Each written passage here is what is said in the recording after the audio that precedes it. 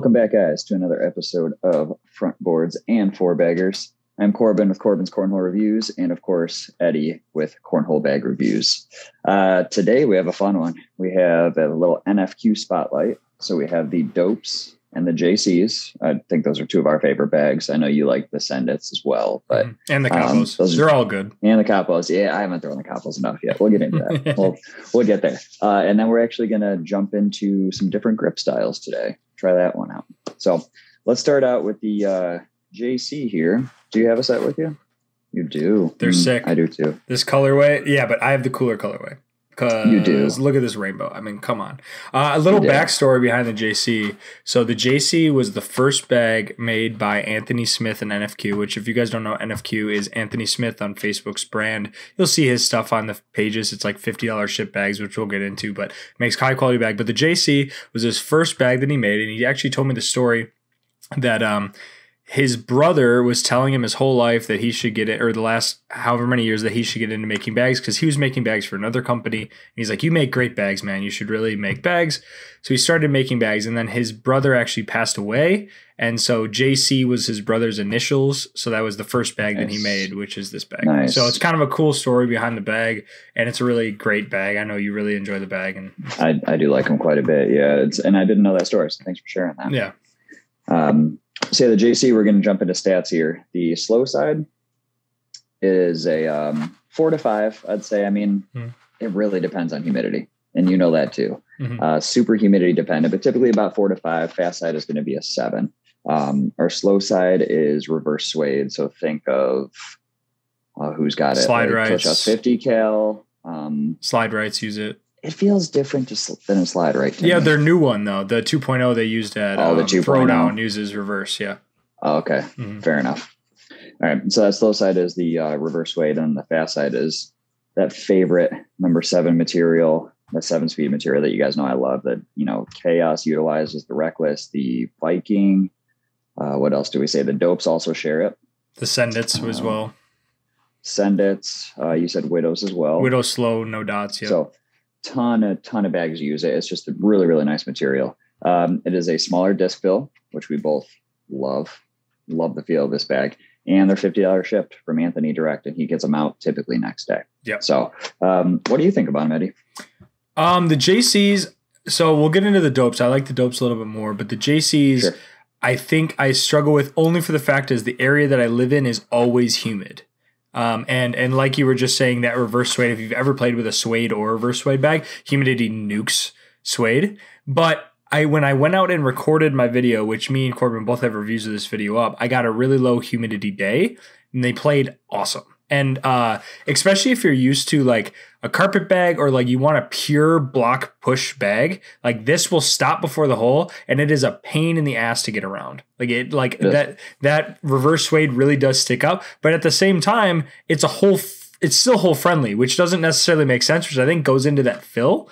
But it plays really well. And the fast side, it's a controllable push side. Like it pushes well, it'll go in and around, but it's not off the back like, the Game Changer material, that Pro Sniper material. It's a little more controllable, which is I know why you really like this material on a carpet bag, because it's powerful enough without being crazy punishing.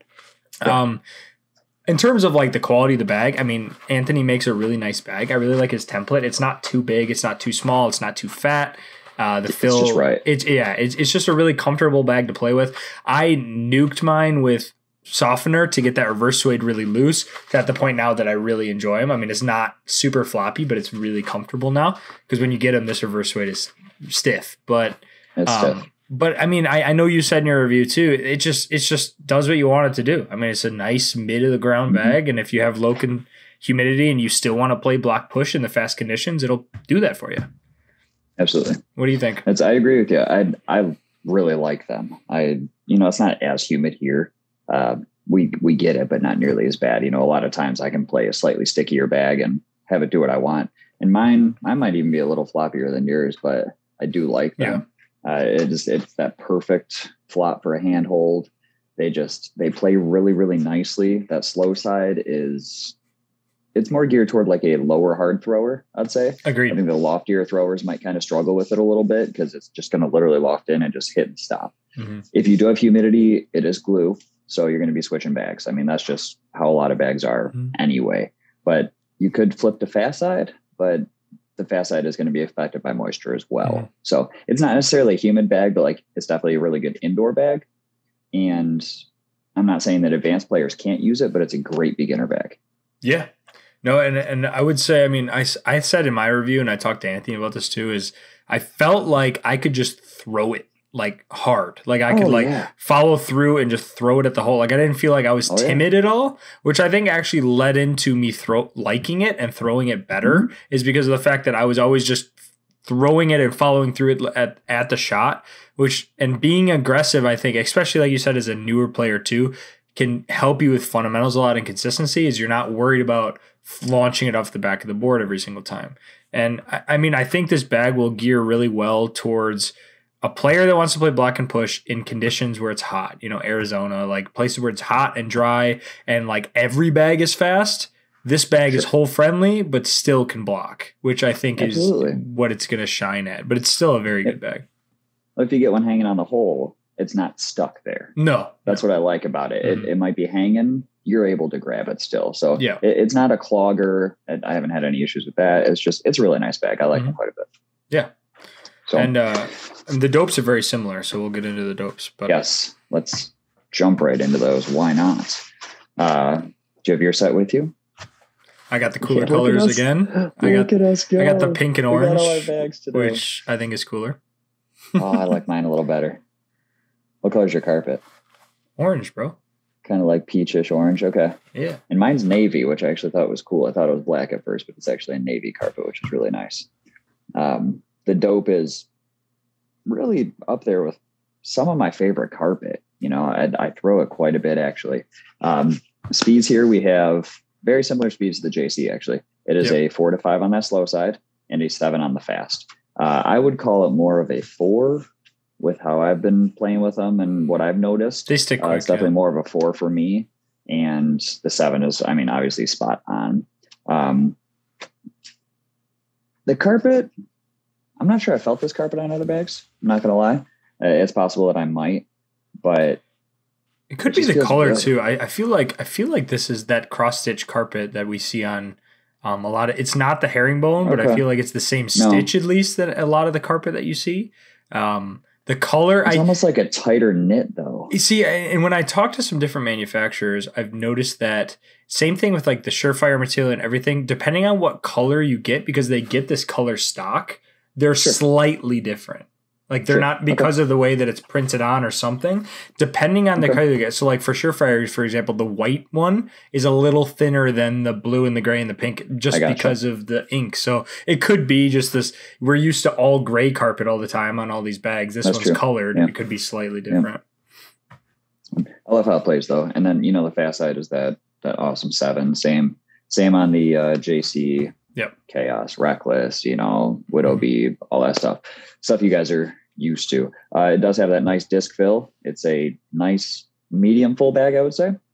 And these are also 50 shipped from Anthony. So this bag holds kind of a special place in my heart because it's the first bag I ever flopped. Hey! It's a true story. I tell Anthony that all the time. It is the first bag I ever flopped. Mine are decently floppy. Mine are more than they're not bad. It depends how I grab it. Sometimes it just crazy flops right over. Sometimes it's kind of holds its form, just depends. But I really like where it is right now. It is a perfect handhold. This is one of those bags. I know you're like kind of a fill snob, right? So this is one of those bags that's like you grab it and it feels good. It's comfortable. Oh yeah. The fill, the materials, the overall template, like you brought up. Anthony makes just a very, very high quality bag. I like them quite a bit, and I recommend them to a lot of people that ask me, hey, I want to get into carpet. What should I try? It's a great intro carpet. $50 carpet. I think that's what you should try, actually, because I love the bag. I love how it plays, and it's just nice. And my comparison, so like when we talk about carpet, because this is a carpet bag, because of the fill, it's not as thick as normal carpet. So if you felt the BG bag, it's not that big. And the flat disc fill, like you can flop it, but at the same time, it's a forgiving carpet. Like I have it fly up the board pretty true for me and whatnot. So like if you're looking at trying this material, it's a really good one to start with because it's so friendly to play with. Mm-hmm. And the reason, Anthony, I even have this bag is because I reviewed the JC and I said the thing that I liked the most about the JC was that I could be aggressive and throw it hard at the hole. And he goes, if you think you can be aggressive with the JC, then you need to try the dope. Because you get the dope. Yeah, because that's exactly how the dope is his favorite bag, Anthony's favorite bag that he plays with personally. And he said, I feel the exact same way about the dope. You could stay aggressive with it, but it's slightly more hole friendly in my opinion than the JC. It holds up a little bit. I mean, like when I throw these things, it's like kind of like crazy hole friendly for a carpet. Like, I mean, it gets close. It'll like slide in my review a couple with the slide in the back. Yeah, I mean, it's a really friendly carpet. That I like a lot. I really like the design. He actually just came out with a new design that I really like as well. Some reds and blues. Yeah, I saw those. Those are cool. And at the price point, I mean, like, man, it's really hard to get anything carpet at $50. I mean, you look at any other brand that makes multiple bags, like in terms of like not carpet and carpet. Carpet's always like $10 more expensive than the normal bag. And you could look at Reynolds, but you're still spending 60, 65 shipped. And and it's a little different. These better. I like these more. I like them better. It's a little bit bigger than a Reynolds bag, but in a really comfortable way. And like you said with the materials, sorry, maybe not bigger, but like you said with the materials, they're both like so soft and comfortable to hold. So and nice. I think with that fill too, it's like every time I grab it, the grip feels the exact same. Like I never feel like I'm never like, oh man, I got to find my grip. It's always like I grab it and I have a grip and it's comfortable. You have it.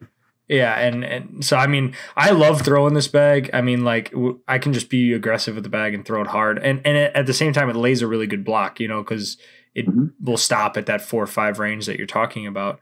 I don't know. Overall, I just really like it. I don't know. They're wonderful. I like his bags quite a bit. I don't have too much experience with those capo or capo, whatever you want to call them. I haven't thrown those quite enough yet to get them broken in, but they're fast as they're really fast. He's using a new material on those on the 10s that I haven't felt on any other bag. But it scoots. They're lightning fast. Yeah, I mean, yes, they're ridiculous. My buddy throws like a moon ball. And so like he has Sendits and the Sendits were sticking for him, which is crazy. And then then I had him throwing capos and he's like, man, these are great. And I'm like, yeah, because you throw it like 40 feet in the air. I was like, and they're still like sliding up the board like nothing. Yeah. They're insane. Yeah. Freddie, I mean, we were talking about this earlier, but Anthony, he has, what he's got: JCs, dopes, capos, craniums, Sendits, and tags. And right now he has tags and Sendits and dopes, I think, available. He's making more of everything. But I mean, the tags are the exact same carpet that we're talking about with a Game Changer Fast. This uses the 7 that we're talking about. So he has a ton of options, all for $50, all using the materials that everybody else is using, all using the fill that we like. It's the Surefire fill, that small disc fill. It's the really comfy fill. I mean, so when people say yes, it's not ACL stamp, but it's a great bag. It's a high quality bag. Yeah, it's worth it. It doesn't matter. I mean, I would have no hesitation throwing this in a non-sanctioned event. Yeah. And, but yeah, so I mean, that was the one negative though, you said in your review is the non-ACL stamp. I mean, a lot of people are looking for that, but I mean, for $50, you have a carpet bag that you can learn how to play with and try out and use. I mean, that's a pretty solid thing you can do, especially with the prices we're seeing carpet go for now. Sure. But getting into that, I think talking about a carpet bag, there's a different kinds of grips that you use when you're throwing certain shots with a carpet bag, as well as the grip that me and you normally use when we play. So we can get into different grips. The caveat to this, there's tons of variations to these grips within like the way you hold it, what's comfortable, the angle you're holding it at. These are just the basic. These are just the basic, when I talk to people, the most common couple that I see, and then slight variations off of them that all are meant to do the same thing in general, which is throw the bag flat. I mean, a couple of these do it slightly differently to utilize different shots, but the whole goal is get the bag flat. And when I've taught people how to play in the last couple months or so, I usually start with the first grip we'll talk about, with the one we use, but I've actually rotated through a couple different grips until you find the one that's comfortable for them or that it comes off their hand flat naturally, which a lot of the time, that's kind of what you're looking for is don't change anything else while you throw. What grip helps you get the bag is flat. So make sure you keep all these in your options for something to try. Even if you already have one that maybe isn't working for you, try these options because all of them can be used with slight variations. So the first grip we'll get into is the one me and you use. You called it the 50-50 grip. It's just a good way to put it. I mean, in my how to throw flat video, I just kind of explained it as the bag's hanging. Your fingers are in the bottom. The bag's hanging halfway over the front of your fingers and half in your palm. So you're getting a nice solid handle with your fingers halfway into the bag. I said in my how to throw a flat video, I think it's the most natural way to start holding it. I mean, it's just kind of, if you grab the bag, that's kind of how you end up grabbing it usually. You feel, for me, it makes the best handle. It's like a really solid handle. You don't have to grip it crazy hard. You can grip it soft or hard. I mean, it's solid in your palm, right? So you have a really solid grip on it. I would say it's the most common grip you see people using in normal events. Like there's a lot of people transitioning to some of the other ones, but I would say in the grand scheme of things, especially older players, that's probably the most common grip used. And there's many variations. So one of the variations or you can go through the variations and show them, but the 3-finger grip, which is the exact same as this grip, but you're not having the pointer finger on the bag. I say as you go through them, I can just show them actually. Yeah. So might as well. So trying to get a better camera angle. When I'm utilizing 50-50, I do a couple flips, and then I just kind of grab. So I'm basically 50-50 right there. That's my natural grip right there. I just give it a couple little wobbles and then I'm throwing my bag. So 50-50, just like that, thumb pretty much in the center. Yep. And I'm not a hard squeezer. So it's just kind of sitting there. If you grab it a little harder, it doesn't change the grip. It's just harder grab. Sure. So next we had 3-finger. 3-finger.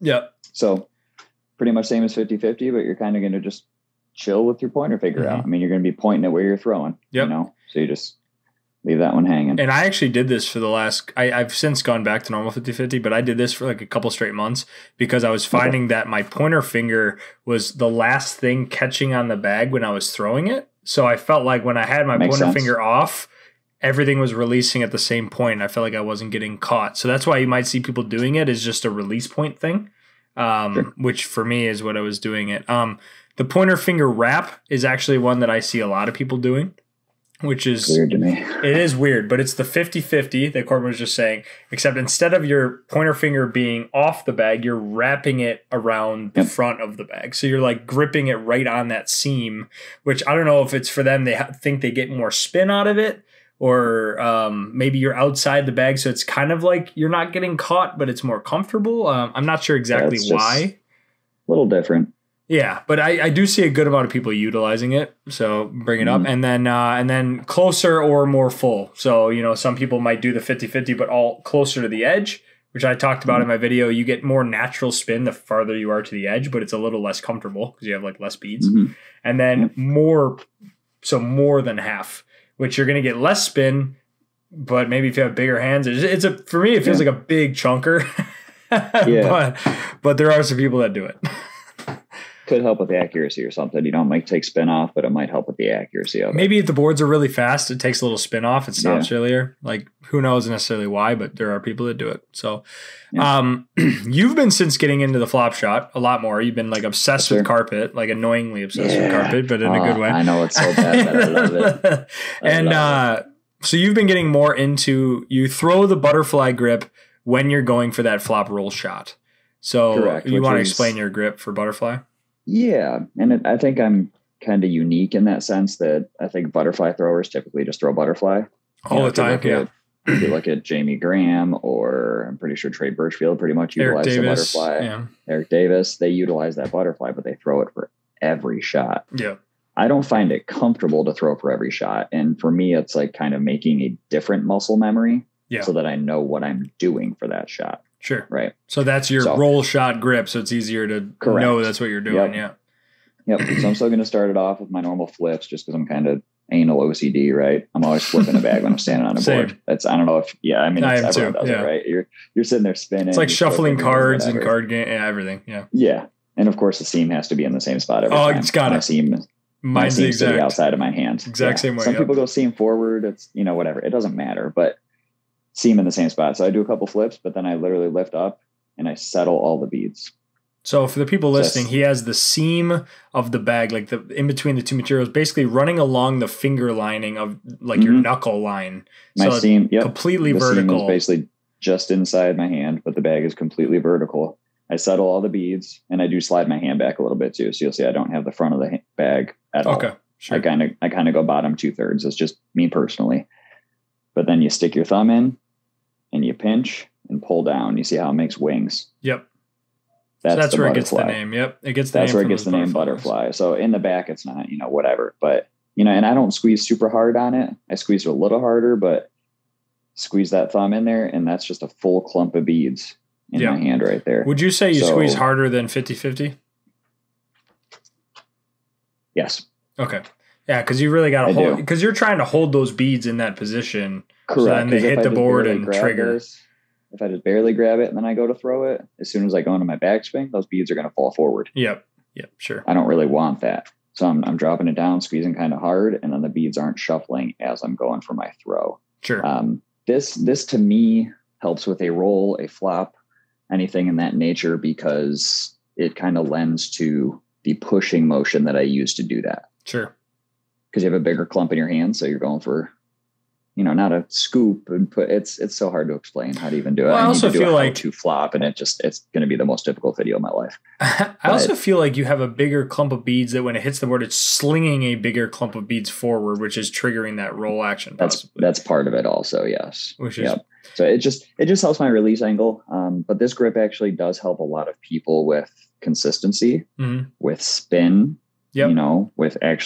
With their accuracy. It can help a lot of different things. It just depends how you prefer to utilize it. Sure. And that'll actually go into the, so the next grip, I see a lot of people, like a lot of the good players around my area do, I'm going to call it the thumb pull, but it's basically a butterfly, but like halfway in the bag. And you're not necessarily setting the beads. Like I have my fingers in the same spot as 50-50, but see how the bag right now is folding over my fingers. Instead of the bag folding over my fingers, I'm going to pull back with my thumb, kind of triggering a mini butterfly in the middle of the bag, but now the bag is not falling over my hand. Like that pressure is being held on here. Yeah, it's not really floppy anymore. No, it's being pulled. I'm holding that pressure, and that grip, for me, it triggers a lot more spin when it's coming off the hand. The bag's like already flat in hand for me, and I feel like it triggers a lot more spin. But a lot of people throw this way near me. I call that the thumb pull.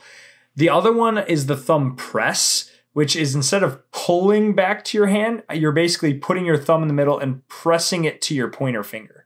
So now you're getting the same sort of grip, but it's a little less back towards your palm and more up towards your hand. So you kind of have a straight grip on the bag.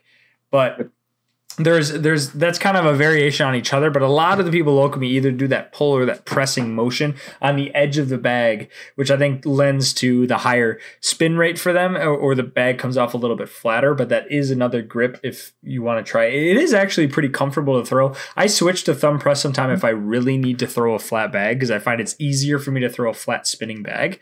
I just haven't worked on it enough to understand, distance control and whatnot, but I do find it easier to throw it perfectly flat. Like when I was throwing my widows with the dots and they were kicking, I was like, all right, I'm throwing thumb press because it was completely flat.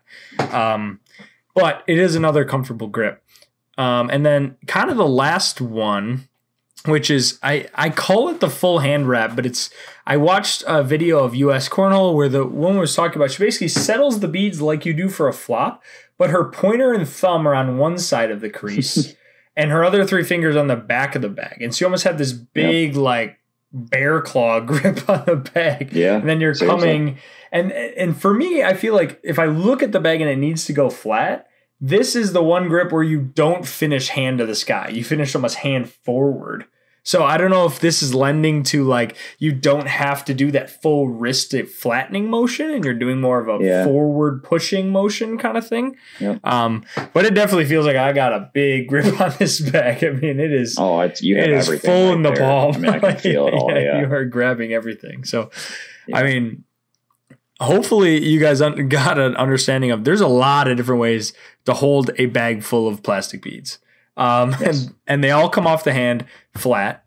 You know, I would say, I mean, if you watch a guy like Eric Davis throwing those crazy flops, crazy cuts, or even Ryan Windsor, they utilize that butterfly. Yeah, it's just, I think it gives them that easier to get to wrist angle to get it, you know, tumbling at the angle you need it to tumble at, to do the cuts, to do the flops and the rolls and whatnot. Because, I mean, you got to think, if you're stacking the beads vertically in your hand and then gripping, the bag's already on tilt way more than if you're like this. I mean, like, it's already up here to the point where it's like, if I was trying to get at that angle 50-50, it's almost too far. Like, it's very uncomfortable to get to that angle of the bag. Mm-hmm. So it makes a lot of sense that people use that. But, you know, I would say try all the different variations of 50-50 first. Try the basic one. Try a finger wrap if that's more comfortable. Try a 3-finger. And then try the butterfly. You know, if you can, I know a lot of younger kids coming up that I play with around here are utilizing the butterfly. And I don't know if it's because, I mean, they whip it a lot more, get their hand a lot flatter. If you have that dexterity to be throwing it like that, more powerful, especially with carpet, they're throwing it a lot harder, a lot flatter. There's a lot of people using it, and it seems to be really good. A lot of the good pro players are starting to use it now too. So a lot of good options. It's funny you brought up the angle. Like, I literally, sitting at my table, I just like held my wrist down to like a normal throwing motion with different grips. So like, I hope it comes across on camera. Actually, try not to smoke my head. Like with a 50-50, I know it's the light's right there above my head. It's like when I'm going down natural, like I'm pretty much, the bag is flat. Yeah. Right. This is where I would hold it. I'm just, you know, lifting my arm straight up. Yeah. This is how I would hold it and then release. Yep. When I'm doing butterfly and I go to drop it down, yeah, it's already at an angle. I'm already tilted. Yeah, you're not having to rotate your wrist at 45 extra degrees. Correct. And like, to even get this flat, I would have to literally turn my wrist over, which is not a natural motion in the throw. So that actually makes a whole lot of sense why you can manipulate the bag so much more using a butterfly, because you're kind of like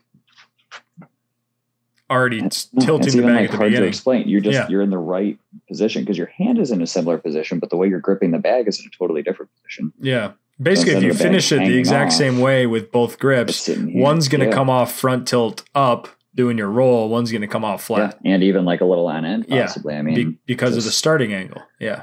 Yeah, that's wild. I guess we need to do a podcast on mechanics, don't we? Yeah.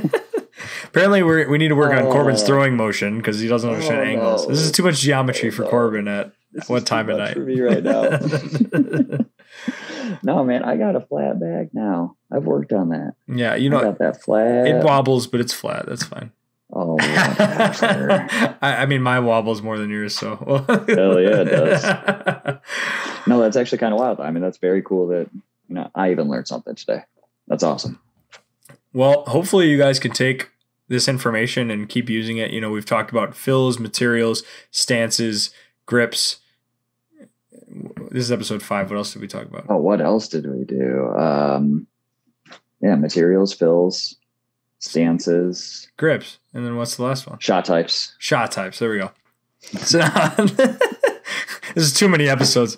But hopefully now we're building you a picture of kind of like from the ground up, all the different things that we're thinking about going into just throwing it and then thinking about throwing it, you know, and then we'll have to go into, you know, strategies and all this kind of stuff. But this is all the basics and hopefully can help you guys build a foundation that you feel comfortable throwing the bag and throwing it in a way that you can stay consistent and, you know, do the things that you want to with the bag. And, you know, if anyone's trying to learn that flop roll shot, that butterfly, I mean, Corbin's been spending how much time practicing this butterfly grip just to be able to do this flop roll. But I mean, it goes down to, you know, adjusting your fundamentals to do different kinds of things. So, but I think that is a good place to end this podcast today. We appreciate you guys stopping by for another episode. Hopefully you learned something as Corbin did. And, and we'll catch you guys next week for the next one. Thanks, guys. Thanks.